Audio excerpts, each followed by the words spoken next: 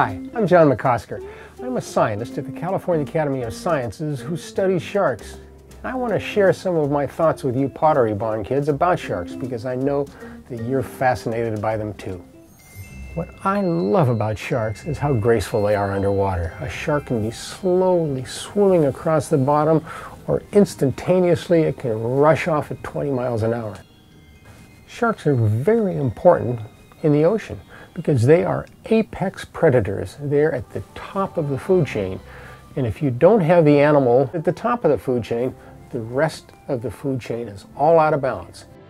There are more than 400 different kinds of sharks. The smallest sharks, called cigar sharks, are no larger than that. Some sharks are able to live where there is little or no light at all.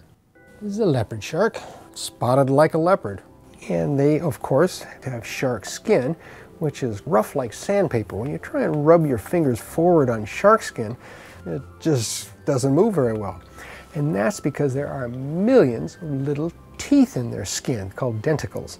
Good for defense, and it also allows them to swim a little bit faster. Well, sharks are pretty amazing fishes. Shark teeth are replaced, like a conveyor belt.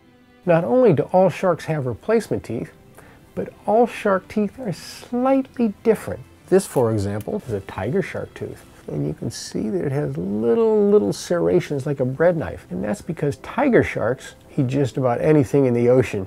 Other sharks have different shaped teeth, like this cow shark tooth. You can't talk about shark teeth without talking about megalodon, the great uncle of the great white shark. We didn't even exist until many millions of years later. The shark that had this tooth was 17 feet long. The shark that had this tooth was probably 40 feet long. Sometimes I wish I could be scuba diving and look over and see a megalodon swim by, because it would be like a Greyhound bus swimming by me.